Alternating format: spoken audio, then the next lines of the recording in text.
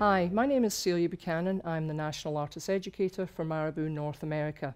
Today I want to talk to you about our art spray. Art spray is an acrylic. It's an extremely low viscosity acrylic, and it's delivered in a German cosmetic grade pump. So you get a really nice fine mist when you spray with this.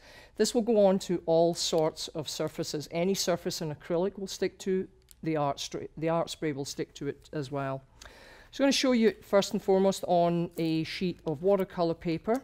So again, I'm just going to place a stencil, one of our stencils, down on here.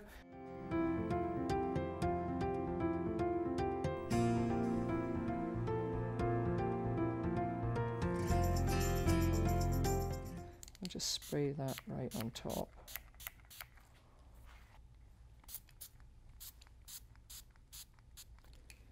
Take this off. Its colors are extremely vibrant.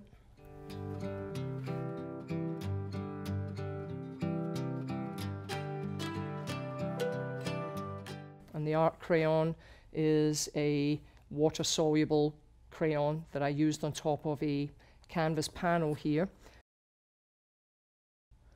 And we'll put that like that.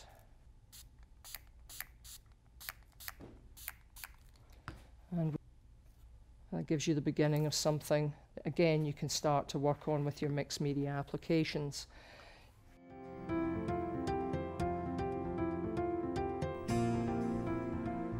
this will be dry within probably an hour, thereabouts, and completely cured within 24. It also works on leather, it works on other acrylic mediums, it will work on canvas, paper, wood. It's extremely light, fast, and very permanent. I'll show you a little technique using some alcohol.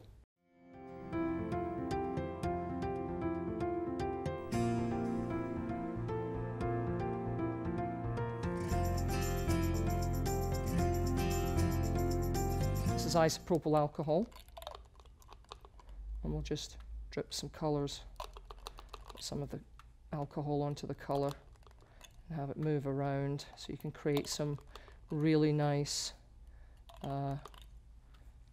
different types of techniques with this. This is in a spray bottle. You could spray it as well. It takes a few moments for the color to start to activate, but you can begin to build up some really nice, interesting backgrounds with this and textures. Depending on the type of paper that you use, you're going to get slightly different effects, but as you can see, the alcohol's pulled the colors into the paper, and it's almost given it like a sort of shark skin type texture. You can see the sparkle colors a little bit on there in the gold, and then I use that over the anglerfish, give them a sort of slightly iridescent look. So this piece was done with the same technique of moving the stencil around and placing it and spraying and re-spraying, building up some nice texture.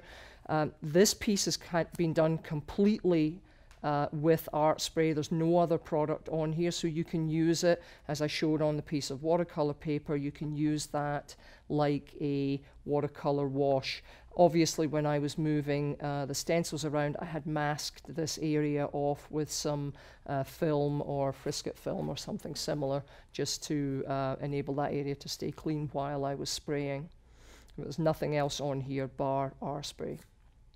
So once you've placed the sprayed the art spray on there, you can also come back in with the art crayon, and you can work on top of it and move color around and add other colors on top of here.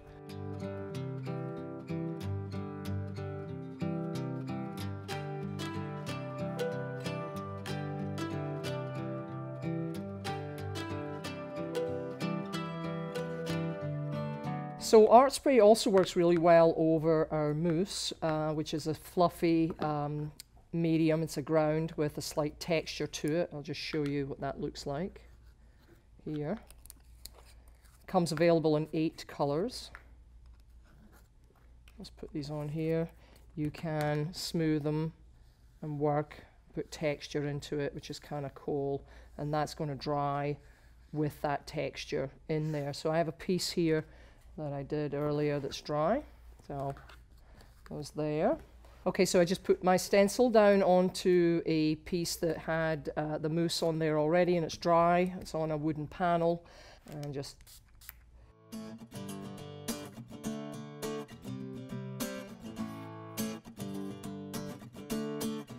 that gives you a nice piece. Again, that's on the textured mousse, and it could be the beginnings of something to start building up for mixed media. So the mousse, the art spray and the art crayon all work beautifully together on a multitude of surfaces.